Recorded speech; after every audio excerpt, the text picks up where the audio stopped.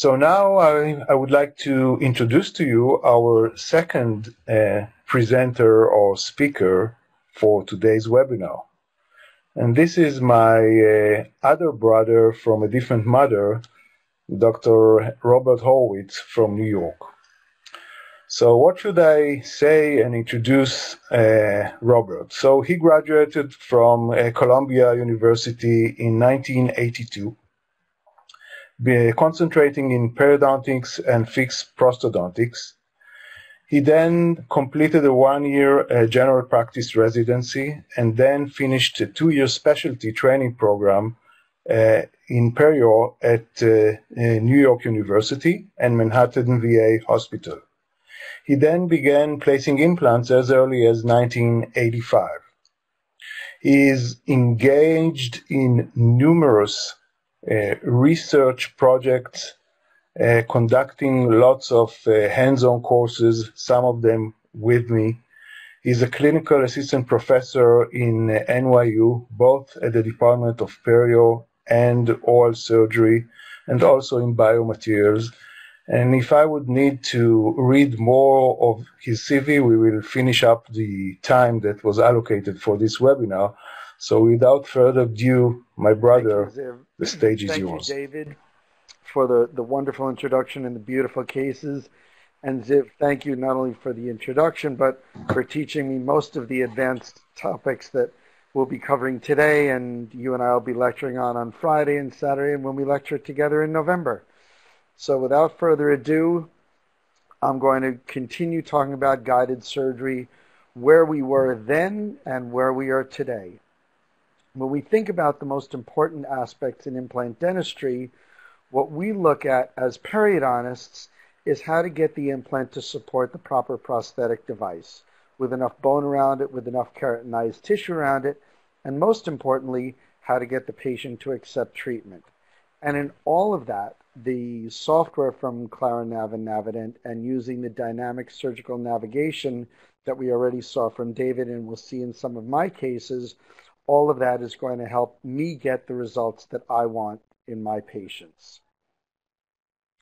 So if we think about the learning curve, dentists aren't the only ones using this type of technology. So when you think about it, the first time we did any procedure in dentistry, we didn't know it proficiently right off the bat. But I will tell you it took a lot fewer than 60 cases to get up to speed. And I have to thank Beth and I have to thank the rest of the Navident team for spending time in my office, hands-on with me to get us up to speed. And I will say, and Beth will back me up on this, by the third day, we were doing cases on our own even without them holding our hands.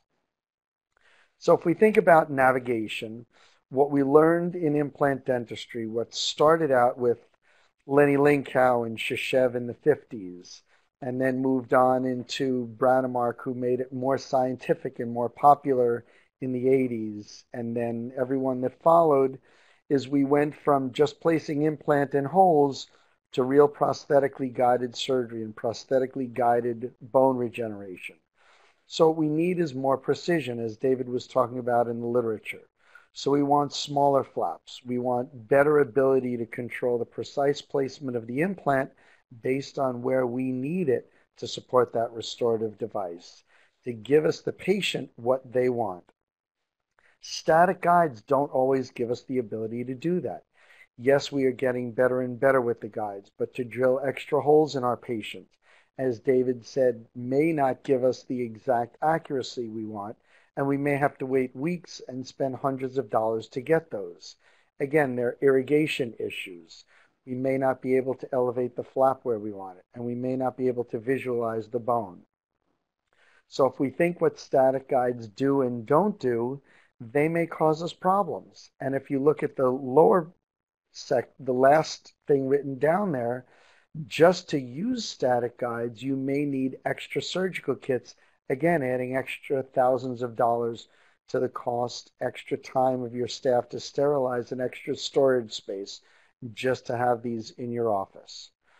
When you think about planning, I look back at the days of learning Adobe Photoshop and other software for my computer.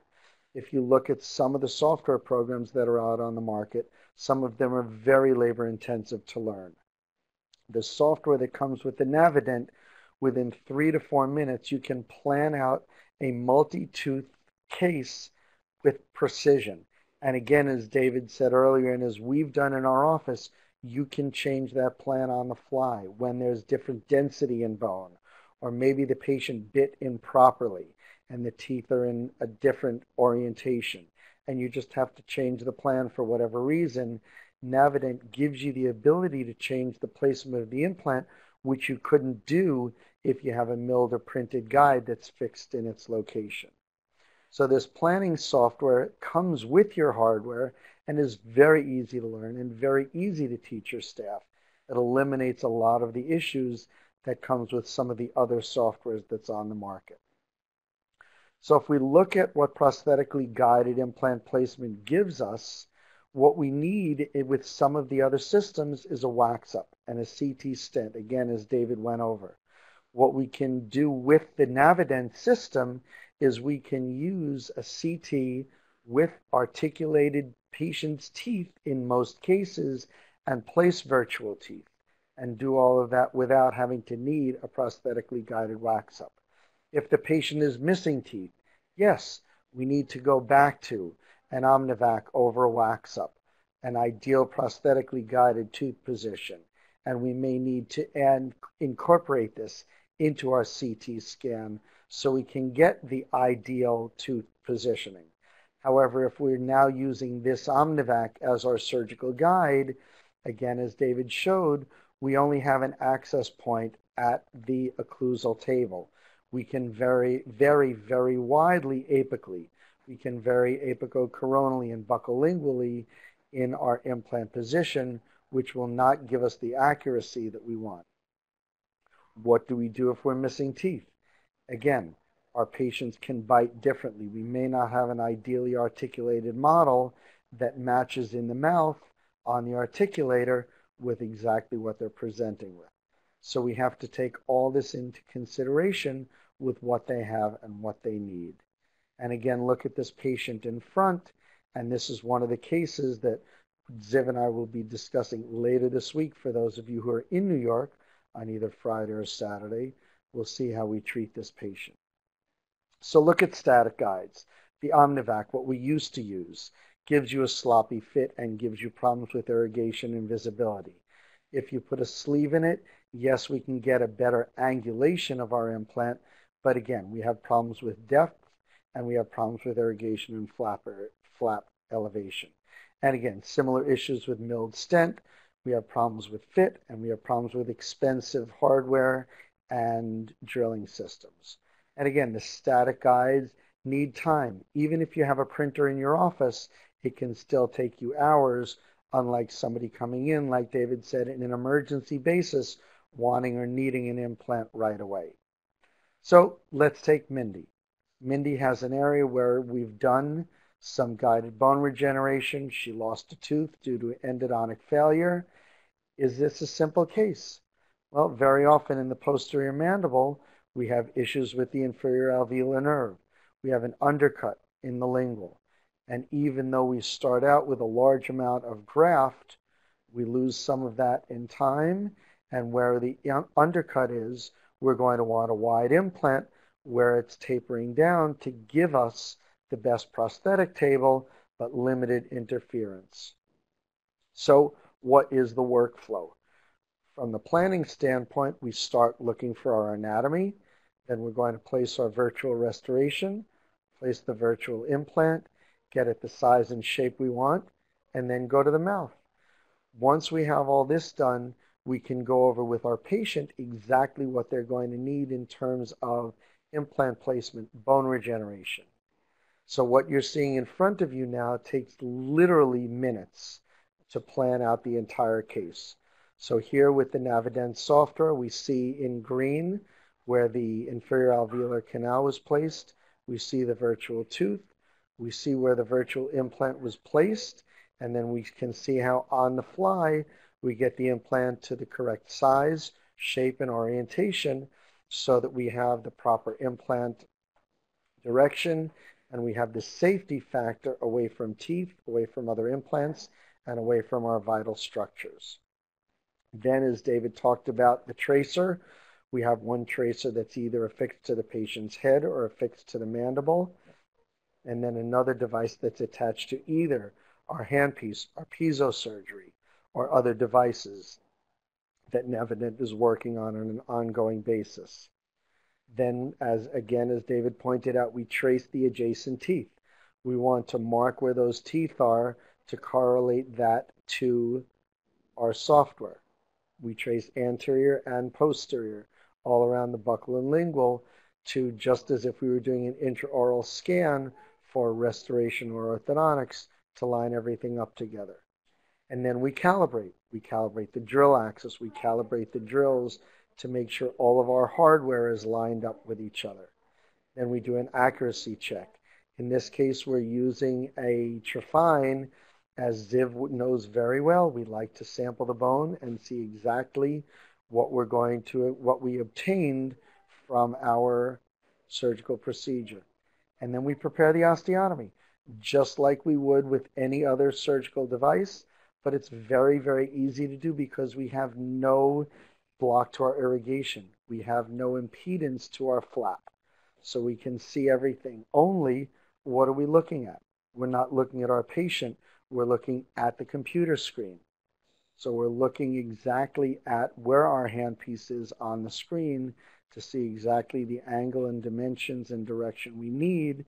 And as you can see on the screen, on the bottom left corner of the screen, the tip of the handpiece is exactly in the center of the red dot, and the osteotomy is being prepared right down the long axis of the implant.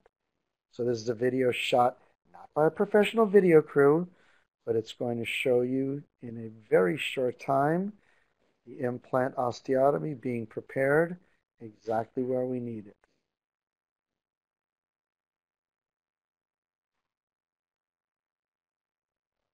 So the biggest problem we have with the guided navigation surgical procedures is that they go so quickly that we don't get many photos. But you can see the implant is going to be prepared directly down the center of the osteotomy as we planned it. And we finalize the osteotomy, place the implant. As we learned from Ziv and Dr. Shakroon and Dr. Pinto, we can place our PRF to thicken the tissue, but more importantly, we get the implant where we want it every time and quickly. The osteotomies take a couple minutes. We have full irrigation, full visualization. And as we see on the left where the plan was, you can see even without going to ultra precise radiographic techniques, the implant is exactly where we wanted it. Next case, what do you do here? What do you do if your good friend and neighbor near your office in Westchester had an implant fail? Or here, where you have a tooth failing with no buccal plate? Or what about here, where you need ultra precision? How about here if you have to explain to a patient where there's missing bone, where there are failing implants? You need ideal surgery to show the patient three-dimensionally. You need the software that will give your patient the proper education and you the tools to reduce your surgical risk and improve communication with yourself and the lab so you can get ideal implant placement. So let's take a look at one of these cases so we don't keep anyone who wants to watch the baseball game out too late. So as with any challenging case, we need to diagnose properly, we need to plan the case, educate the patient, and then execute it. So again, here's a colleague of mine, a periodontist, whose wife had an implant placed elsewhere, and the implant failed. Tissue looks great. If we're going with a flapless surgery, looks like we have plenty of keratinized tissue and plenty of bone. But often after an implant fails, when we do the 2D and the 3D diagnosis, we see not much left. So now we have to determine what happens before we place the implant. So we open the flap and we see nothing. We see no buccal, no palatal bone. So we're going to take our surgical aesthetics mineralized cancellous bone, hydrated in LPRF. We're going to make a block of sticky bone. We're going to use for bulk, in this case, to help protect it, OSSIX Plus as a barrier and LPRF over it. Why PRF? Because we get increased angiogenesis and osteogenesis. So the question is, can we take that whole, no buccal, no palatal bone? Can we regenerate bone? And can we do it in a predictable time? Well, we know the PRF will give us slow release of growth factors for up to a month. So we get primary closure, let it heal for 5 months. Radiographically on 2D, we go from a large hole, one that looks pretty solid. Now we go into our Navident software. Again, we virtually place the tooth. We virtually place the implant where it needs to be. And we see that we may have to do a nasal lift. Again, as we learned from Ziv, very easy to do with the thick membrane. Within seconds, we get the implant placed where we want it. That's what we started with, and that's what we ended with. To make sure that we have enough bone, we use our Versa system, again, taught by my older brother. Make the bone plastic, get the osteotomy where we need it. We use an implant that has a bioactive calcium phosphate impregnated thread. We're going to put another LPRF block graft, more OSSIX Plus and LPRF over it. And now we wait for healing. So what did we see today? We saw the tools to give ideal patient education, precise surgical guidance, no additional drill kits.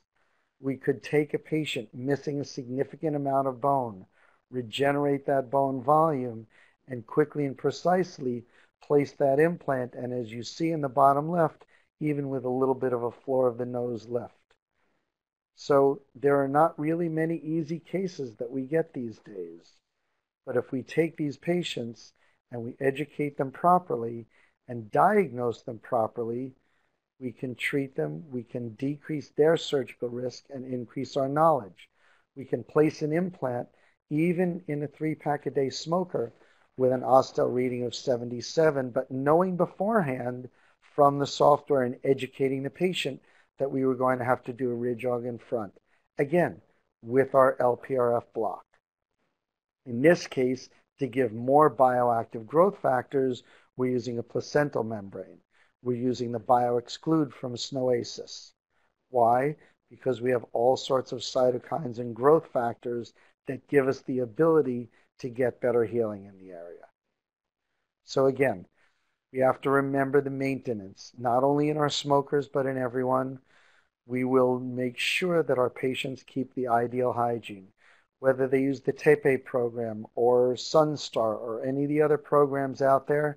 Make sure your patients are seen every 3 months. Treat them aggressively and early. Refer them to someone who can treat them if you can't, and be sure you know their risk factors, because if they lost their teeth once, they have a chance of losing their implants.